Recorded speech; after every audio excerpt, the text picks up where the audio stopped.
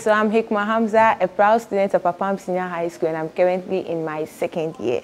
My name is Edwin Engman, and I'm from Ghana Christian International High School, and I'm in year 11. I'm Rama Zakaria Siddiq from Every Girls Senior High School, and I'm in Form 2. My name is Nikopo Dankwa, and I school at Ascendant Senior High School in the Central Region, and also I am in my second year. This morning we started with a recap from yesterday.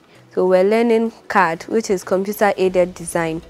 And then in engineering, engineers they use a software to mold something before they bring it to life to see the function it can perform. So we were divided into groups, and then each group was given a car part to mold or to create. Then we assembled all, and then we had a very nice car. Alright, so today I learned the various things that come into play when it has to do with theater production.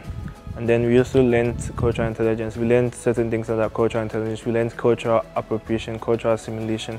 And then we viewed so many things on Twitter, so many things on social media, which had to do with what we learned.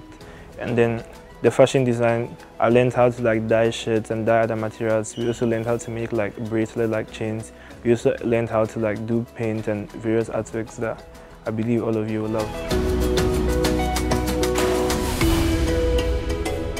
With the MBCs, that's the business model canvas.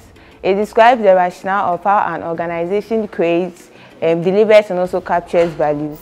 And then the MVPs, we dealt with it by making Asabia, one of our coaches, talk about her entrepreneur business. Per her speech, you could tell that there were key activities, key partners, the channels, the research scheme, and also cost structures.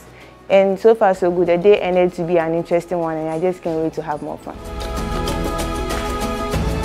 We were learning about sensors, and today we talked about only two sensors, which was the ultrasonic sensors and the color sensors. So the ultrasonic sensors, what it really does is it measures distance between your robot and then the obstacle. Yeah. And also the color sensors also, it detects colors and then prints it on your robot. Yeah, that's what.